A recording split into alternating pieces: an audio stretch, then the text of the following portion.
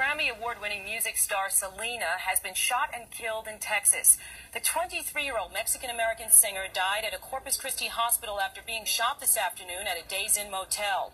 The suspect in the shooting has been holding police at bay for hours, sitting in a pickup truck in the parking lot and holding a gun to her head. The Spanish network Telemundo says the suspect was about to be fired from her job as manager of Selena's store in Corpus Christi.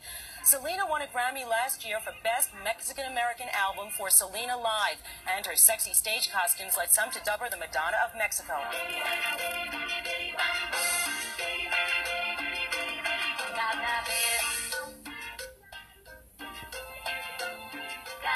Selena had recently signed a contract with New York's SBK Records and was recording her first English-language album, which was expected to be released later this year. We have a lot more on the head on the news at 10 as well.